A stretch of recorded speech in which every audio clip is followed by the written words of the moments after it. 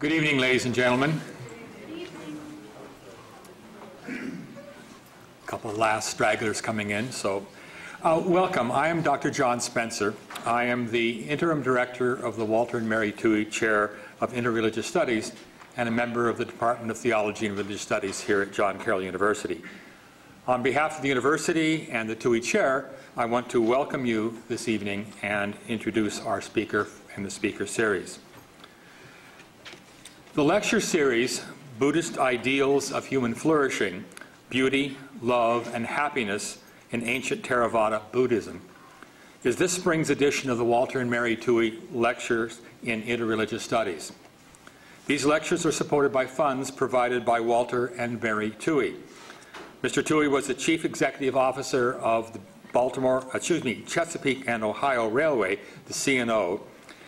Given his interest in interreligious studies, he and his wife established this endowed chair in 1966. This makes the Tuohy Chair nearly 50 years old, and thus one of the oldest chairs in ecumenical studies at an American university. We here at John Carroll University are very grateful to Walter and Mary Tuohy for their generosity and very honored to carry on the practice of engaging different religious traditions through thoughtful, intellectual, and respectful conversation. This evening's lecture will continue that practice. Our lecturer this evening, and for the next two nights, is Dr. Maria Heim. Dr. Heim is Associate Professor of Buddhist Studies in the Department of Religion at Amherst College. Dr. Heim began her academic career at Reed College, where she graduated Phi Beta Kappa with a BA in Interdisciplinary Philosophy and Religion. From there, she went to Harvard University, where she received a PhD from the Department of Sanskrit and Indian Studies. Her dissertation was titled The Ethics of the Gift, a study of medieval South Asian discourses on dana. After her doctoral studies, Dr. Heim taught for several years at California State University in Long Beach before moving in 2003 to her current position at Amherst College.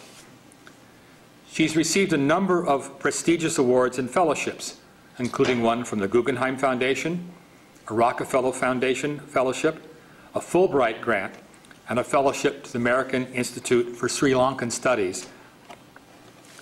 She has held a number of important positions on boards and committees, including the Buddhist session of the American Academy of Religion and the American Institute of Sri Lankan Studies.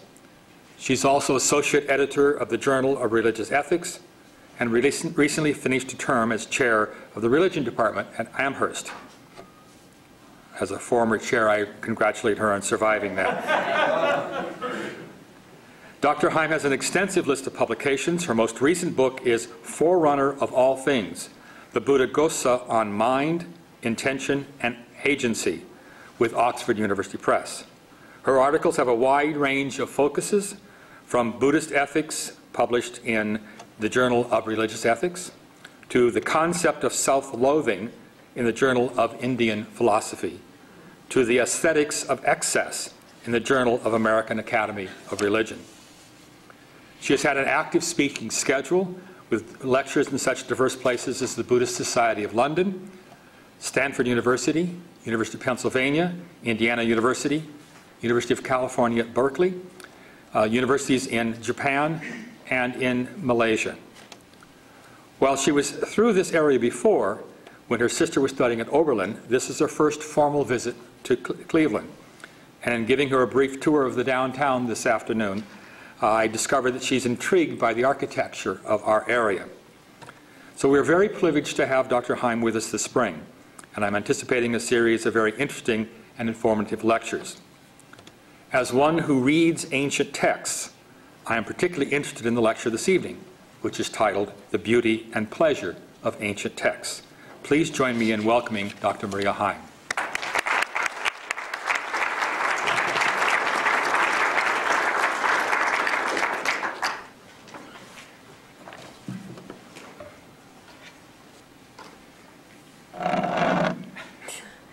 So thank you very much for such a kind and gracious introduction. It's really a pleasure to be here. I've just got into Cleveland today, but I've really enjoyed my stay already in what is really a very beautiful city.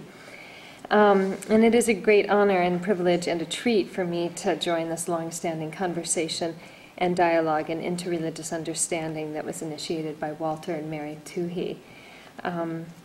So I might just introduce you to some of the big themes I'm interested in these three lectures.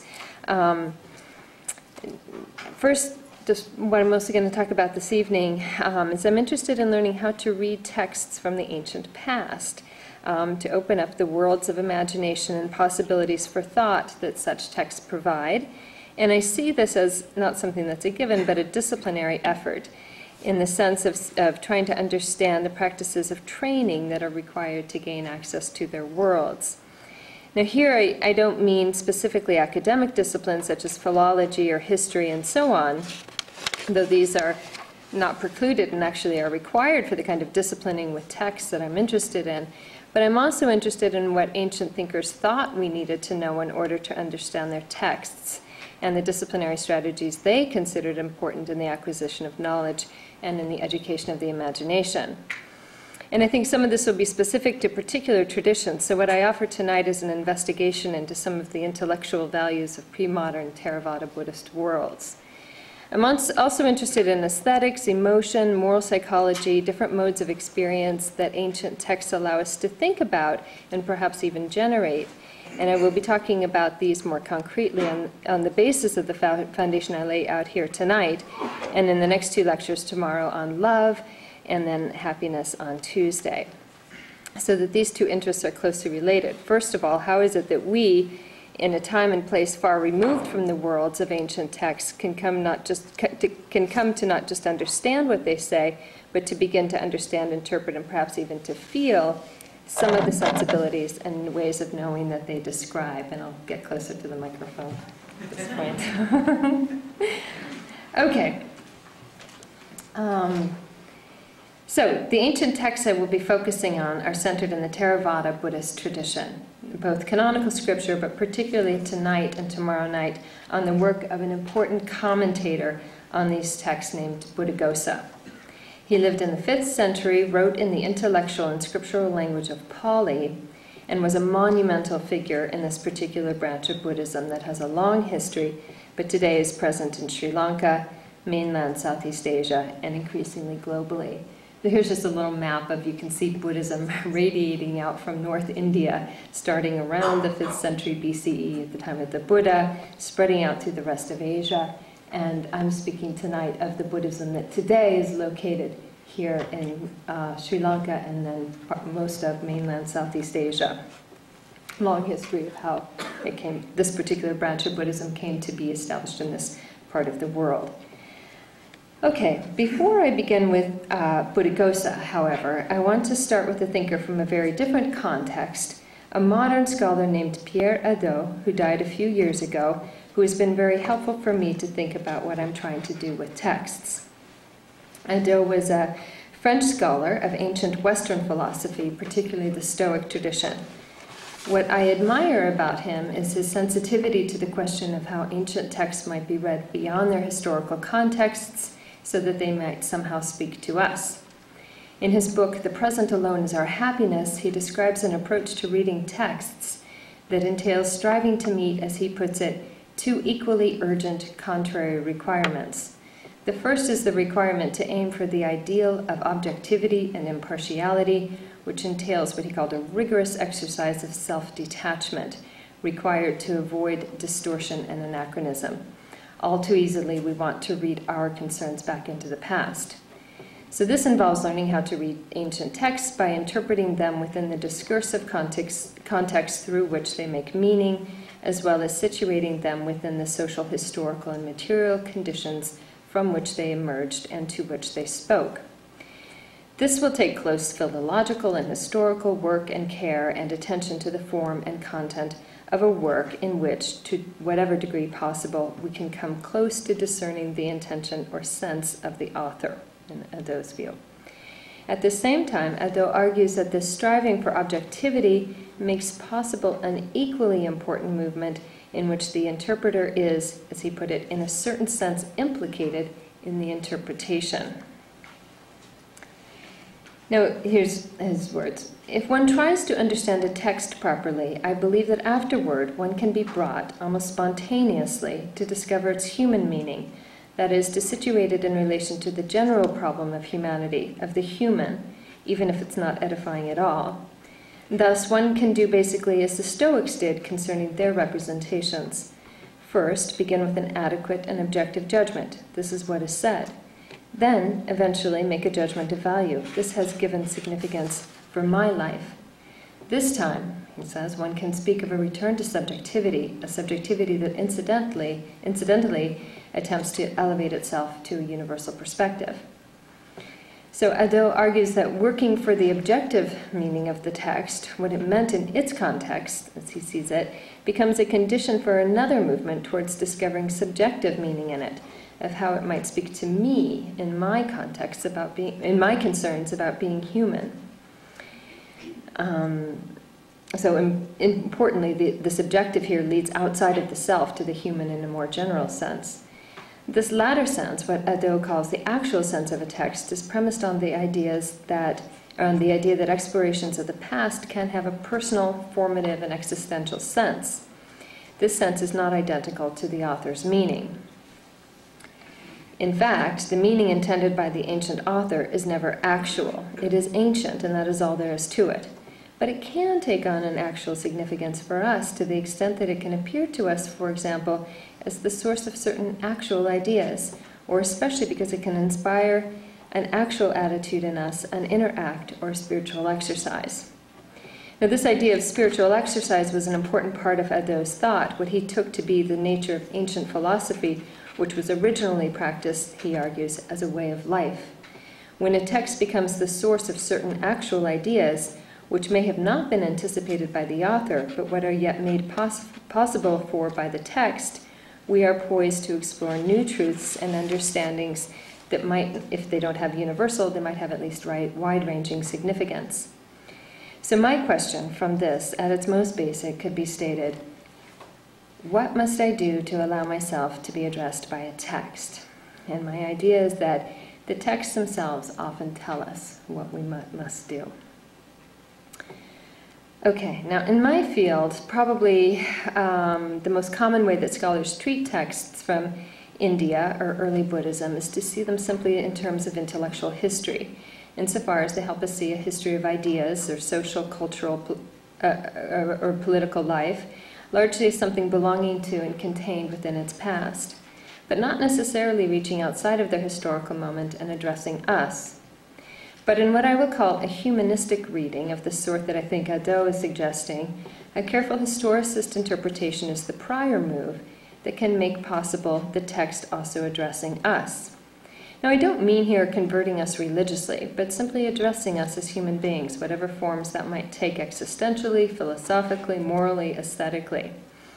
Now, from within a religious perspective, people, of course, will already be committed to the idea that a religious text from their tradition, no matter how ancient, will potentially have meaning and significance for them. Christians today turn to the Bible expecting it to address them, even though they are not first-century Corinthians or Romans. Buddhists, too, might read their text expecting them to address them. But what about someone without with such pre-given commitments, who encounters a text from another tradition? All of us committed to interreligious understanding want to understand and perhaps even be addressed, at least in this humanistic way, by texts from other traditions. What Ado articulates is how we might do so. What are the conditions, the scholarly disciplines and practices that can make being addressed possible? With these concerns, Ado was naturally quite interested in the question of reading and interpretation. He suggests that one cannot read an ancient author the way one does a contemporary author. We cannot understand meaning without appreciating the rules, the forms, the models of discourse of a text. He argues that in studying an ancient text, we must take into account all the constraints that weighed upon them, which included literary genres, rhetorical rules, dogmatic imperatives, and traditional modes of reasoning. What were their theories of texts? How did they understand genre, since considerations of genre will be the guide for studying the modes of knowledge they both make possible and constrain? Reading a Stoic text might be quite different from the traditional genres of Buddhist texts. Buddhist texts may offer genres that we don't understand yet very well or have any analog elsewhere. We therefore need to be attentive to what textual traditions might say about how their text should be read. Now, turning back to Buddhaghosa and the text I work on, I note the value of Ado's interest in genre and rules of discourse and coming to appreciate what Buddhaghosa can teach us. I find him, as a commentator, remarkably explicit about how to read and interpret texts, although scholars have not much appreciated this particular aspect of his thought. He has a theory of texts, in particular of the Buddha's words, and very specific guidelines about how to read and interpret them. It is these guidelines I'm calling disciplinary strategies or practices that I want to focus on tonight, because I think he offers us something relatively rare, an exploration of the aesthetic dimensions of intellectual rigor. He is deeply interested in the beauty and pleasure of intellectual practice and tries to communicate how it might work. In this, he offers a rather complex set of practices for receiving the Buddha's words. Of course, he doesn't make the move ultimately that I want to make from this, which is to extrapolate some of his ideas about encountering the Buddha's words into suggesting ways to engage humanistically across traditions. He certainly did not anticipate the development of the humanities and the liberal arts tradition, or dialogues of interreligious understanding, like this one, that were created within the Western Academy, and in the context in which I work. But he does lay the groundwork for thinking about how the aesthetic can mediate our encounter with ancient texts in a way that might be usefully applied in considering what I'm going to talk about in my next two lectures, Buddhist Ideas of Love tomorrow and Happiness on Tuesday. All right. So, Doctor, can you slow down your speaking a little bit? Okay, sure. Thank you much. So Buddhaghosa lived about 1,000 years after the Buddha. He was thus at some remove in time from the Buddha, and he's about 1,500 years separate from us. There are ways in which he's looking both back at the Buddha and deeply interested in the context in which the scriptures first emerged, although his approach to text is not at all historicist in any way like modern historical criticism. But he's also looking forward in time towards us in the sense that he sees himself as a custodian of the text that he's preserving, and he's trying to make it possible for them to be received in the future. Much of what he has to say about interpretation concerns looking at both of these directions of vision, looking back into the past and looking forward into the future. Now, we have very little historical record about Buddhaghosa. The legends about him tell us just what the tradition thought was important about him. They describe Buddhaghosa as a Brahmin and a great debater who promised to follow the teachings of anyone who could best him in debate in a complex and very interesting philosophical milieu in India in the 5th century. After a long time in which no one was able to meet that challenge, he encountered a Buddhist monk who was trained in a philosophical system of a genre of text called the Abhidhamma, which is one of the 3 collections of the Buddhist canonical sources. Having been presented with a system of knowledge he could not refute, he decided to become a Buddhist monk so that he could learn it, this particular system of thought. So he comes to the whole thing as an intellectual, driven by scholarly curiosity. Then, according to these legends, once he mastered the teachings, he thereafter became a committed Buddhist. At which point, then, he is enjoined by his teachers in India to go to Sri Lanka and translate the commentaries there, which they say were in danger of being lost. So the ancient commentaries were, at this point, preserved, at least for this branch of Buddhism, were preserved in ancient Sinhala. He's being asked to go to Sri Lanka and translate them into Pali, which is a translocal cosmopolitan language that would then, people outside of the Sinhalese-speaking world would have access to them. So he goes, we don't know exactly where he was from in India, but he does go to Sri Lanka, And the various accounts of the different trials the Sri Lankan authorities put him under to see if he was worthy of this big project. But eventually he proved himself and came to be entrusted with an enormous project of editing and translating a huge corpus of work. And we no longer have those ancient Sinhala texts, so what we have of the commentarial tradition comes out of this moment of Buddhaghosa's work. Just as an aside, it's hard to convey just how prolific Buddhist thinkers have been throughout their long history. We're dealing with that, taken as a whole, with one of the largest bodies of canonical and exegetical material from any religious tradition. Even just the Theravada corpus to which Buddhaghosa was entrusted is quite vast.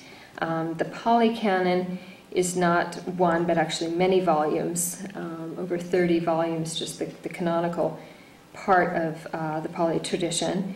And the commentaries on those texts is yet that number again. And we won't even get into describing the sub-commentaries and the compendia that these generated. And I haven't even mentioned the Sanskrit or the Tibetan or the Chinese corpuses of texts, which are quite different but equally voluminous. So Buddhist studies is a matter of very few scholars spread thinly over very large scriptural and exegetical traditions. But what we think happened was that Buddhaghosa set up a workshop in Sri Lanka and, probably working with a team of scholars, translated and edited a very large body of material which was then preserved in Pali. He also wrote his own work, which is an important synopsis of the teachings called the Visuddhimagga, or the Path of Purification. So this is supposed to be a sort of condensed summary of the canonical stuff, but still in English it's about 800 pages, so it's still a pretty big summary. Okay, because of his deep involvement with textual study, it is not surprising that Buddhaghosa has things to say about what textual interpretation involved. One of the principal ways he's trying to understand and shape how the text might be received in the future is to study how they were received in the past.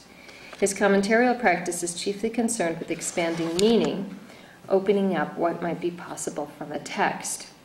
This is not an anything goes approach to interpretation where somebody could walk away with just any interpretation of a text.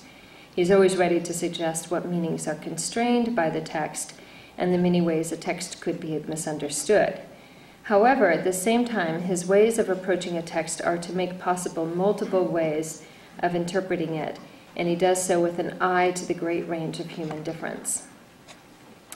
So to give you an example of this, every Buddhist sutta, or sermon, begins with the phrase, "Thus have I heard."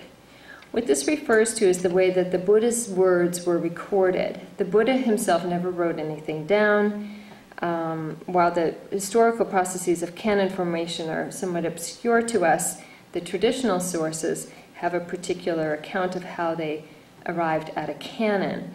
They record that after the Buddha died, his disciples held a big council where they were resolved to recite and commit to memory everything they had heard him teach in his over 45-year-long teaching career. One of their number, a disciple named Ananda, who was the Buddha's close attendant and had been by his side throughout his whole career, was known to be very learned, had a very good memory, and he was entrusted with reciting each sermon that he had heard. So he presided at the first council. I don't know, I found some of these images on the web that just sounded like a good way to show, who knows what it actually looked like, but to show you what that council might have looked like, although here it's in a cave. In any case, Ananda was said to have recited at this first council, and when he recited each sermon, these were affirmed by the community as authentic and thereafter preserved as canonical. So each sermon opens with, "Thus have I heard," which is Ananda's way of reporting simply what he had heard. These teachings are usually situated by Ananda in a particular context. "Thus have I heard, once upon a time the Buddha was staying in Benares at such and such a time, and so asked him a question, and this is what he said." And then Ananda would relate the entire sermon.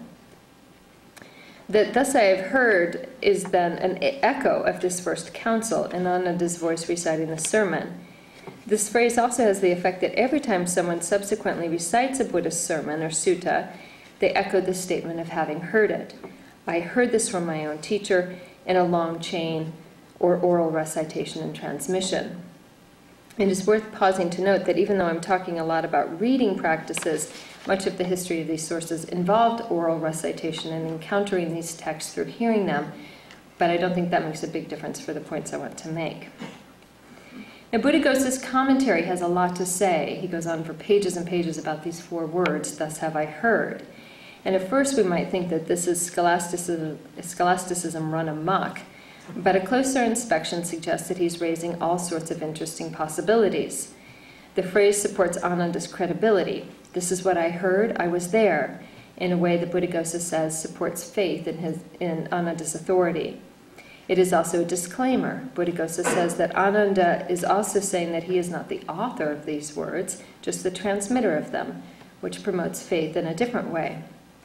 Moreover, he says, when the words were first uttered by Ananda, all present applauded with a great sense of thrill, and they exclaimed, "What was heard face to face when the Buddha was present can now be known even now that he is gone." This is what this phrase signals for present and future audiences too. Buddhaghosa then gets into some serious exegetical work on the phrase. The phrase, "thus have I heard," is more accurately rendered, "thus was heard by me," if we were to put it more accurately in the Pali. And one example of the kind of work he is doing with this is that he considers different possibility of what was meant by that by me. He says that by me in the instrumental, it could be understood in the instrumental case, so that it would be, I heard this, right? I was there. But it can also mean, and here the Pali is beautifully ambiguous, in the dative case, this text was spoken to me, as though the Buddha was speaking specifically to me. Later he sets this aside as a favored reading, but it's quite interesting that it's here, given that how much he has to say elsewhere about the way that the Buddhist teachings seem to be geared specifically to their hearers, each in his or her own idiom and special circumstances. Also possible is that what it's conveying, and again the Pali grammar makes this possible, is the genitive case. This was my hearing of the words. Others might have had a different hearing, but here is mine.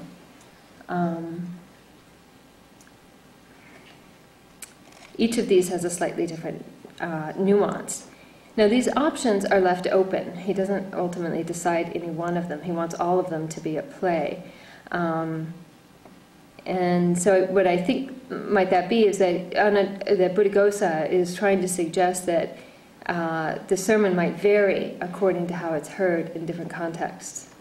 Now Buddhaghosa also comments on what it is to hear something. He has a lot to say about what it means to hear, the verb hear. But then, and I'll leave that aside, but then he takes up the word thus, which has several different senses. And one of this is the sense of aspects, right? So he has a long discussion of what thus means, and this is what he suggests.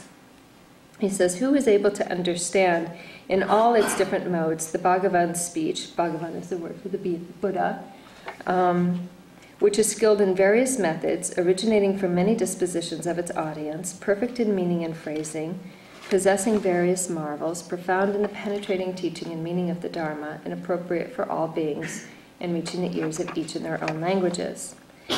So what he's suggesting about this, I'll just show you how he parses it. He says, skilled in various methods. That what this is referring to is that the Buddha spoke in different registers or idioms depending on the background and sophistication of his various audiences. Then he says that the Buddha's words emerge from various dispositions of the audience. And this is an idea that the Buddha's sermons were not premeditated deliveries. He never planned to say anything, but rather all of his utterances were made spontaneously to respond to the needs and dispositions of the people in front of him. And then he says the Buddha's words are perfect in meaning and letter. And this is a frequently encountered phrase that indicates the perfect match between form and content. Fourth, they possess various marvels or miracles. Fifth, they are profound in the penetrating and teaching of the meaning of the Dharma, or the Dhamma, which are the teachings or the truth, as Buddhists see it. Sixth, they are appropriate for all beings. That is, that there's nobody who can't get something from them. And finally, interestingly, the Buddha's words reach each hearer in his or her own language. Like India today, ancient India would have been a complex, multilingual environment, and this is an idea that the Buddha would speak and each person present would hear it in the particular language he or she spoke. So this is the kind of work that Buddhaghosa is doing with each letter of, or each word in the small phrase. I'm going to leave that commentary on Thus Have I Heard now and look at some of the other features of Buddha's words as Buddhaghosa sees them, because he suggests that knowing what kind of speech this is, if we know what the Buddha's speech is like, we can know what we might have to do to understand it. Now, in another passage, we are told that the Buddha's words belong to the here and now. They're part of this visible world, but they are also simultaneously timeless. They invite introspection, but they also lead outward, and they are grasped by wise people individually. This last part is emphasized in several places. Learned people will understand the teachings in ways particular to them. People have singular needs and dispositions, and somehow the Buddha could address a large audience with one and the same sermon and yet be speaking singly to each person in his or her own circumstances.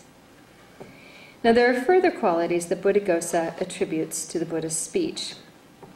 He repeats a frequently encountered canonical phrase that the Buddha's speech is well said in the sense of being lovely in the beginning, lovely in the middle, and lovely at the end.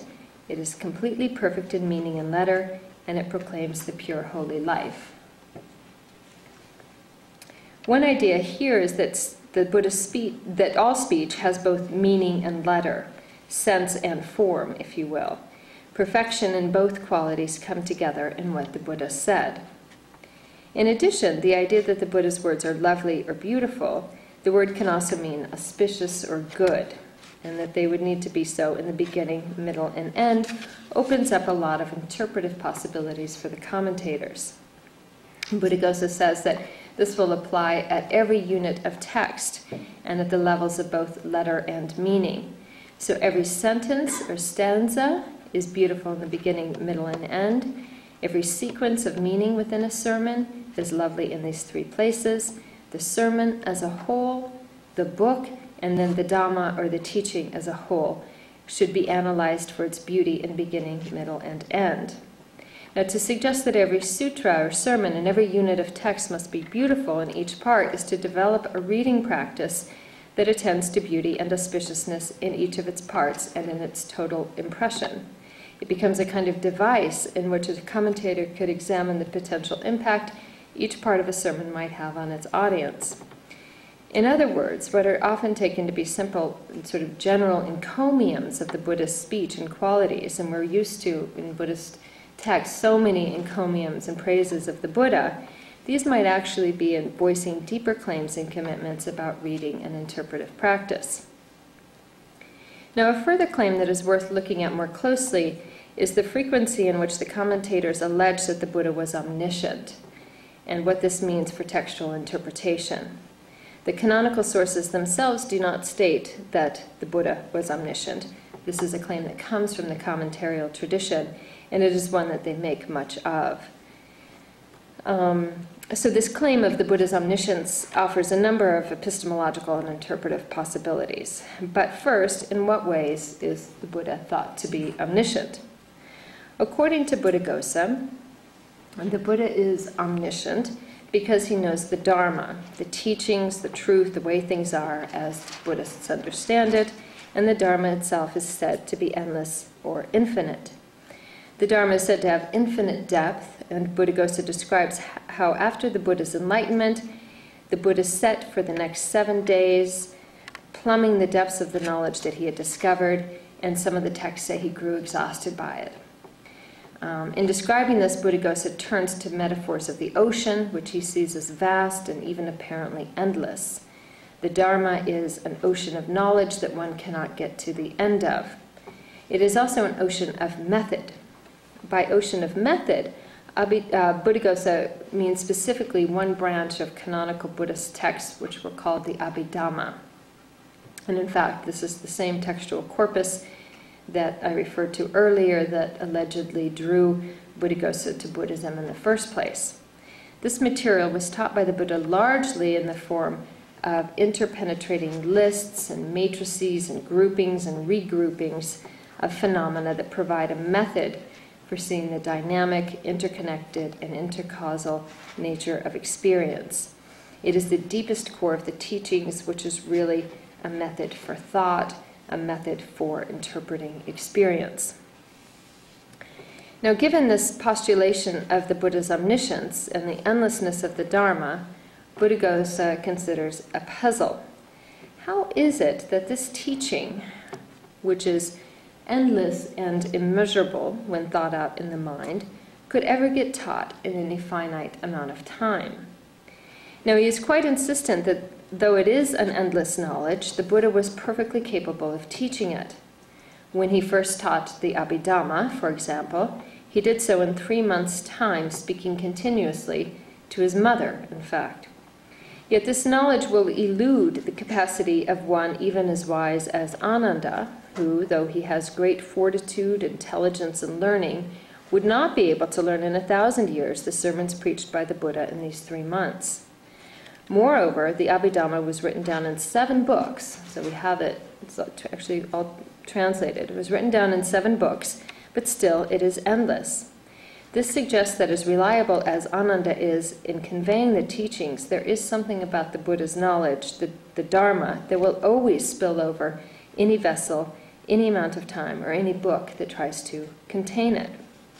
So there has to be a productive tension between the infinite knowledge itself and the capacities and vessels ordinary humans have for conveying it, even though this tension is somehow erased when the Buddha and the Buddha alone teaches.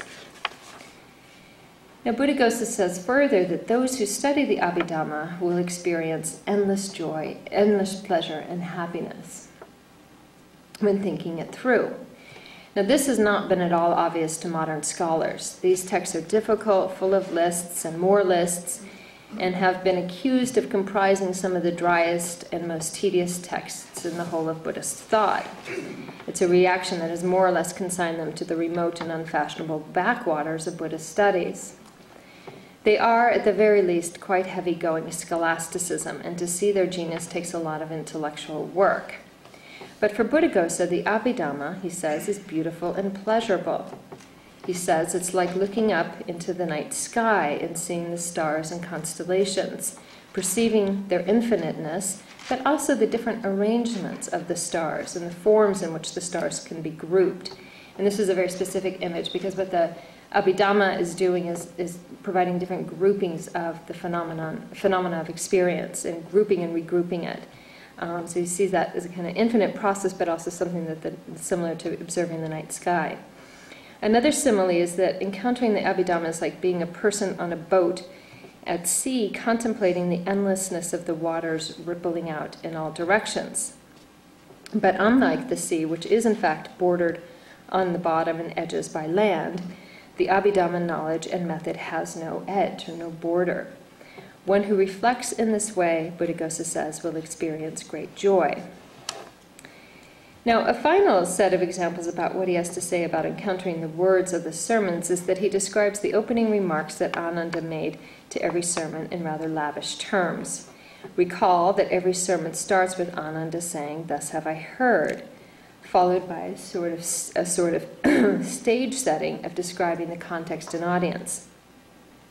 Once the Buddha was staying at such and such a place at such and such a time and was talking with these particular people. This opening part of the text was called the context, or the origin of the sermon. Buddhaghosa says that when you hear this opener, your heart thrills and you enter into the sermon. It is a threshold into a place, and he gets uncharacteristically poetic here. He says that the opening context is like a beautiful gem-studded stepping stone into a lotus pool. It is like a sparkling staircase taking one into the veranda of a great mansion, or a fabulous jeweled doorway into a palace. I won't go into all the ornate images and similes here, but he's deploying a deeply poetic sensibility to describe the context in which the Buddha's sermons took place and how the context takes us into the wisdom of the sermon itself. Now, what these contextual openers are narratives of very specific people and circumstances that the Buddha addressed. Sermons are never decontextualized. They always have a particular audience. And the commentators delighted in elaborating the backstories of these people. These are the religious rivals the Buddha debated, the kings he converted, the householders, the ordinary people, the prostitutes, the wandering ascetics, and of course, the faithful disciples with whom the Buddha spoke on a day-by-day basis. Ananda's openers always gave a bit about these folks, and the commentators elaborate these stories further. Who was that rival ascetic he bested on this occasion, and what was his history? Why did this particular Brahmin ask the Buddha that question? How did the Buddha manage to convert the king of Magadha on this occasion? One of the later commentaries on this says that the contexts give the Buddha's sermons authority, the stamp of having occurred, since we know these particulars. Like a legal contract, he says, we take it as more authoritative if we know the original history and the names of the people present when it was signed. He seems to even actually disapprove of Buddhaghosa getting so poetic about this. He says it's much more like a legal contract. But Buddhaghosa goes further than this by emphasizing the pleasing and beautiful way that these contextual openers allow one to enter a sermon. He finds a beautiful experience. But what was this beauty he saw in them? Now, this has become more clear to me when I followed one of his commentaries on one of these contextualizing narratives. He elaborates to provide further details of the very specific backstories of the audience, whereby we could see in practice how the Buddha's particular sermon or the content of the sermon spoke directly and singly to them. What he sees going on is that the Buddha's omniscient mind, which the claims about omniscience is that the Buddha knows other people's minds and he knows all of their previous histories from their previous lives. So the Buddha knew their particular circumstances of his audience so intimately that he was speaking directly to them in their singular circumstances. But for us to see this omniscient mind speaking uniquely and directly to these people, we have to know the actual specifics, the context, the circumstances with some detail. He says that the Buddha's words must always be simultaneously useful, beneficial, and true. So the contextual opening, especially when the commentary expands it with its many details, opens up meaning and trying to show how that the words were useful, beneficial, and true to the person to whom they were spoken. Note that it is not enough that a given utterance simply be useful or true or beneficial. It has to be all three. To see how it is, we have to know how it works in the audience and their particular needs and conditions. This is resonant with the deeply psychological nature of all of this material. In many ways, in the recognition of human diversity, not everyone who comes in front of a text will experience it in the same way, but will be deeply conditioned by previous psychological experience or our histories. It becomes an exegetical exercise for Buddhaghosa to try to see how the particular teachings in a sermon were uniquely fitted to the particular circumstances of the original audience. It is seeing the fit that is the moment of pleasure in which meaning is extended and developed. Now, at one point, Buddhaghosa wonders, who can begin to exhaustively explain the various purposes of these contexts? The elaboration of context can be huge. As you begin to understand the manifold histories, the backstories, the psychological complexities of an audience or of an encounter and its possibilities, the context and the way the Buddha's words addressed these contexts can get quite extensive. So this is a profoundly pragmatic and contextual theory of knowledge, and it is in principle open-ended, especially when Buddhaghosa suggests that he was also addressing simultaneously future audiences who will have their own contexts. For him, this is an important place where we can glimpse the Buddha's omniscience at work. It's one thing to claim the Buddha's omniscience, and it's another thing to try to see where it's working. And it's notable that he sees this as a profoundly pleasurable and beautiful experience, and he wants the reader to see this. This is why he speaks so poetically about what these openers do in allowing us to enter a sermon. Entering a sermon is like approaching a lotus pond on bejeweled steps, or ascending a glittering stairway to a lovely veranda to take in the night sky. Beauty is something found only in the concrete. We don't find beauty in the abstract ideas of gorgeous sunsets or human faces or pieces of music. but we experience beauty in the concrete particularity of this sunset, this lovely face, or this stunning arrangement. Buddhaghosa's reading practices with the Buddhist sermons are about a deep and detailed exploration of the particular audience and the context to whom he originally spoke, to see how his omniscient mind took in their singular needs and dispositions to speak directly to them, even as he was giving a sermon that did this to all parties to it, including people in the future. This disciplining the imagination to attend to the concrete details of this original face-to-face encounter for Buddhaghosa is the way we can potentially find it addressing us. As we find ourselves appreciating how the Buddha's words spoke to its original audience, it can speak to us. This reminds me of Ado's two contrary requirements. Try to understand something well in its own context so that it could potentially speak to one's own. So what I've tried to do here is to assemble a cluster of constructs Buddhaghosa suggests that can happen on encountering the Buddha's words. The sublime glimpse of the infinite, the thrill or pleasure in encountering the Buddha's words, somehow present even after his death, the endless joy and happiness the endless teachings inspire, the singularity of being personally addressed, the beauty in meaning and form, in the beginning, middle, and end. The only category I have for these experiences in English is the aesthetic. Buddhaghosa is consciously theorizing the reasons for continuing relevance of a text, largely on the basis of its aesthetic impact.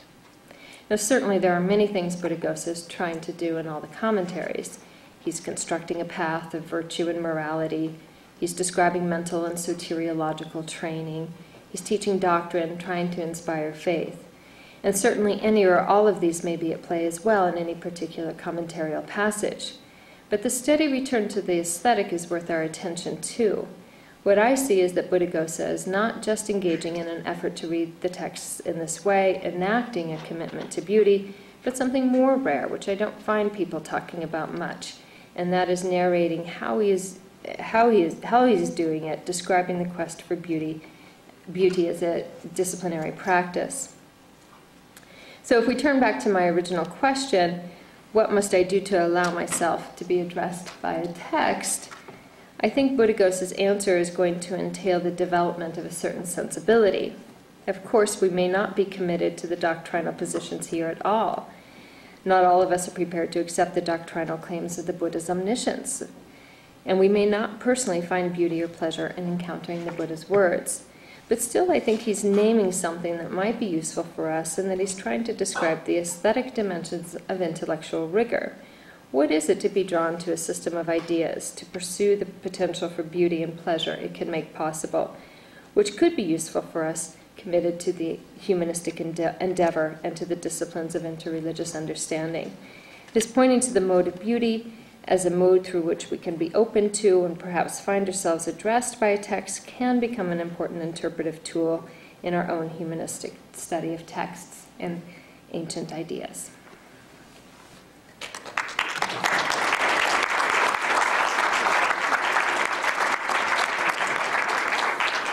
We have some time for some questions. We have a question right up here. Sure. Please.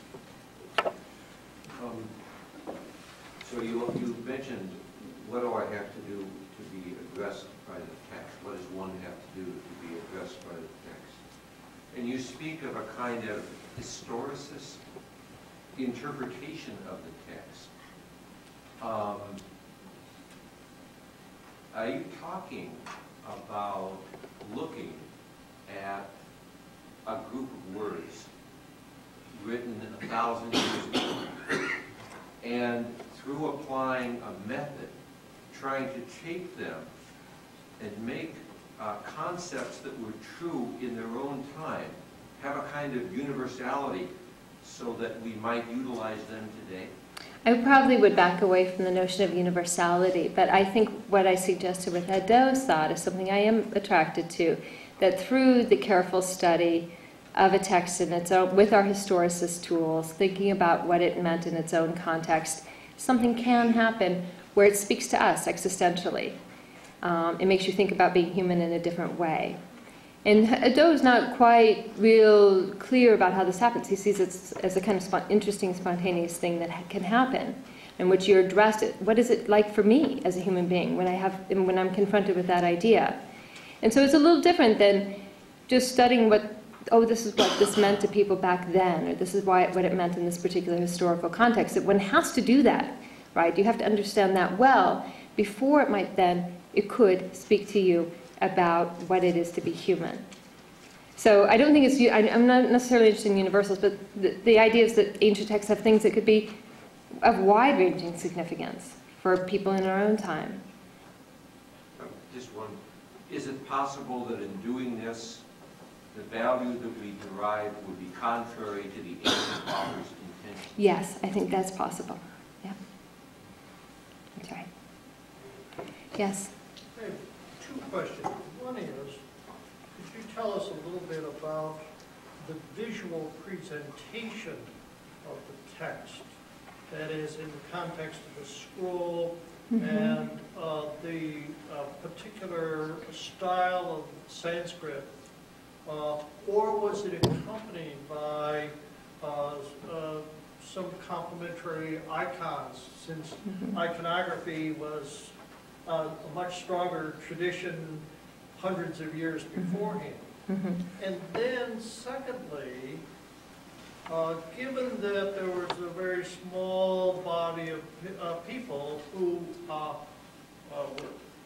literate, how was this conveyed, presumably verbally? Was this during the typical morning and evening prayers, or was this done in some other type of context?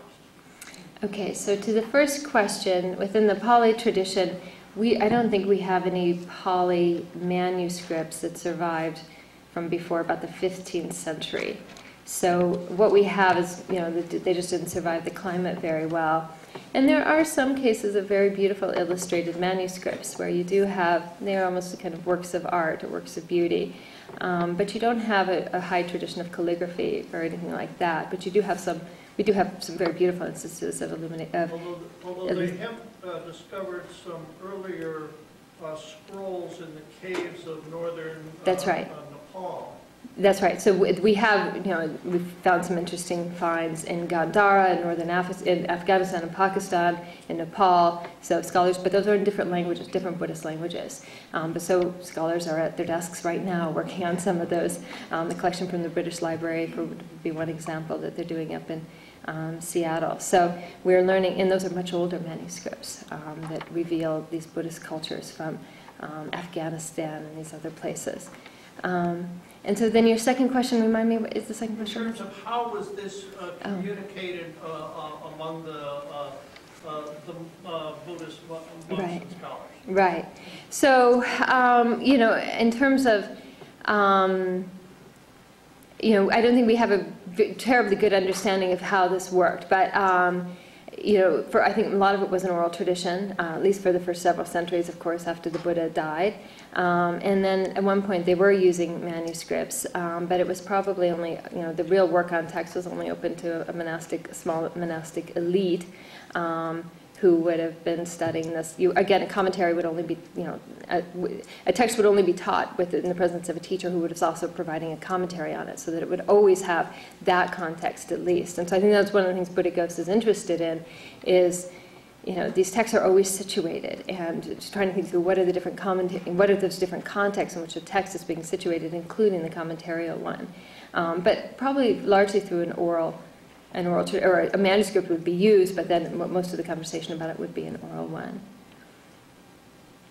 Yes. Related to that, some of us who come from a Judeo-Christian tradition, understand chapters of, the Pentateuch. So, and then they're like these nuggets in sentences. So,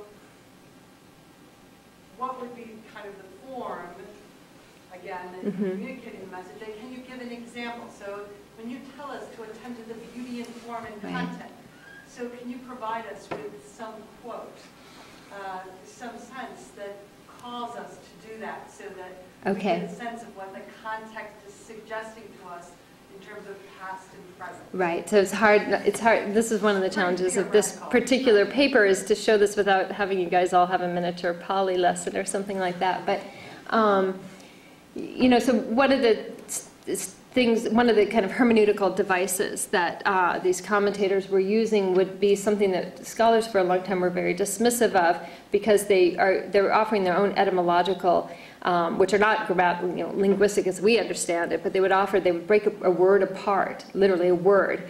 And so, for example, the word sutta, that word su, the first part of that word means good. Right, and so a sutta, and then they would break the ta apart, and they would come up with tons of different definitions. Good, this, and then we could have lots of different possibilities with what that ta would have meant, and be moving all around with, for us, it's just scholars, Western scholars, when they first got a hold of this, were just saying they were just sloppy linguistically. They know these words didn't come from that root, but that they would be using that as a way of generating meaning and possibility. And so I think actually now that we've been learning how to read those more, we're seeing, oh, okay, this is a way that they're pulling in meaning from a range of different possibilities and trying to generate it. Does that help a little bit? You want more of a concrete example? I think it would help the audience. Okay, let me give that a little bit of thought about what we could. Okay, I'll take up the word abhidhamma, right? So this is this particular genre of texts. And one of the things Buddhaghosa does with it is he says, so what does Dhamma mean? And so he's going to have a lot of definitions of what the Dhamma means, which is the Buddha's teaching, and cover a whole range of those. And then he takes up the prefix abhi. And he says, first it could mean excel, which is one of the things it could mean. So it's something that excels the Dhamma.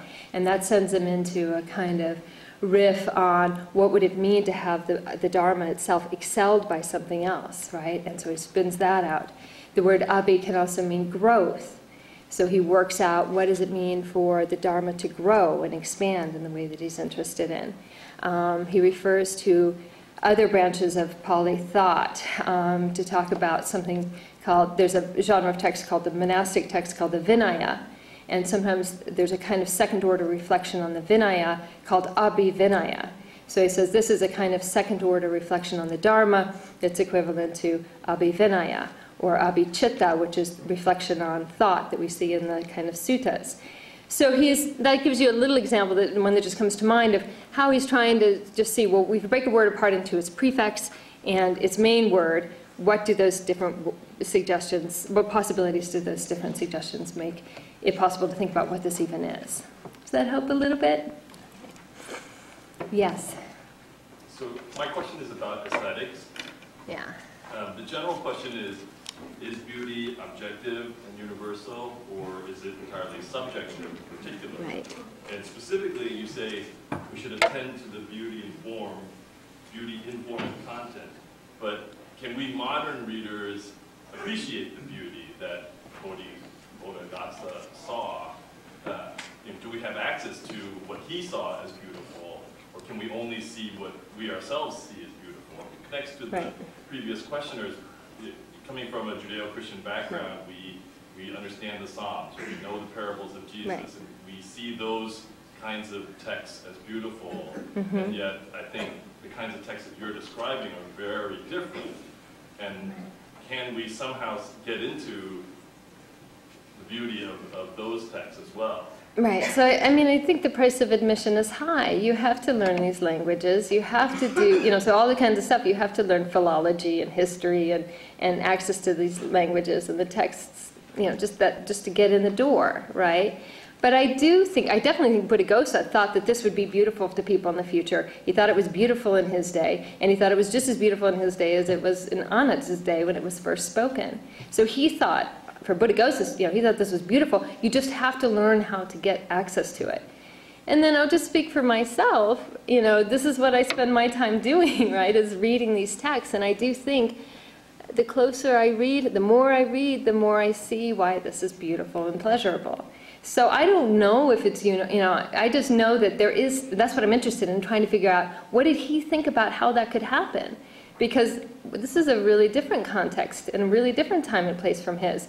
And so when it does seem to happen, right, in which I say, oh, I see what he means, and I can see the pleasure in it, right, or when I'm reading a group with other people and we all see it, then that's what I'm interested in. How does that happen? Because, as you say, maybe it shouldn't, but it does, right? And so that's, you know, but again, I don't think it's something, it's not like reading, you know, a tweet. It's not like reading the newspaper. You know, it's like it takes this discipline. But to me, the argument, I'm just interested, this isn't just something that, you know, for me it's not enough. These are just things that are part of the past and we should study them because they belong to another time and place. I think that maybe they would speak to us. And often they do. And so when they do, and when they make us feel that this is beautiful and this is pleasurable, I want to know why and how that's happening. So I guess one way to understand my paper is just to try, I'm trying to figure out, well, what does Buddhaghosa say about that? Because I want to know what that means. And I think, too, for him it's a deeply intellectual thing. And so that was the other thing I was trying to get at. Well, what is it that, why is this kind of intellectual practice fun, right? At least to some of us. Is that threshold really any higher than, if you will, the Christian threshold? I mean, we are inculcated from soon after, when we're 2 years old, we are read stories about Jesus, and we celebrate it all the time. And certainly in the Buddhist environment, they live it every day, and the stories go on, and going to the Buddhist temples is an everyday event. So what's the difference in the threshold for Buddhism, Theravada Buddhism, that it is for us in Christianity? Okay, so probably no doubt. I mean, so this is why I frame this in terms of text from the ancient past, right? It's not the same as just imbibing your cultural narratives. I think sitting down and reading a difficult scholastic text from the ancient past is equally difficult in the ancient, you know, languages of the Near East as they are, you know. So that's why I'm not trying to say this is something unique to Buddhism. The threshold is hard. It's hard to read ancient texts. One last question, gentleman up there. Yes, it was very interesting talk, thank you. The question I had to do with the extent to which this particular commentator would have welcomed an interpretation of his work, I think in the way you're doing it, which is detached from the soteriological purpose of all this?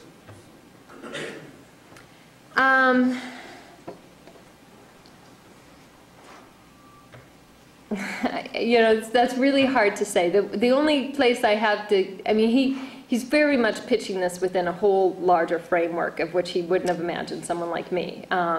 However, this little nugget of the story about him that the tradition has recorded about him, that he was somebody who was a Brahmin. He was not a part of Buddhism at all, and he wandered around India, was obviously recognized, and this is something of a trope, but it's still something that the tradition remembered about him, and he wandered around India just interested in debating people. And then he encounters the Abhidhamma, and he has no interest in being a Buddhist monk, right? And yet he shaves his head and adopts a celibate lifestyle, becomes a monk, so he could learn this intellectual system. So what that tells me, at least the tradition thought, you could be interested in this purely intellectually. Which that in and of itself, and there's something about that that just rings true when I read him, that he's in it for the intellectual rewards of it, to some considerable degree. Well, thank you for the beauty of tonight.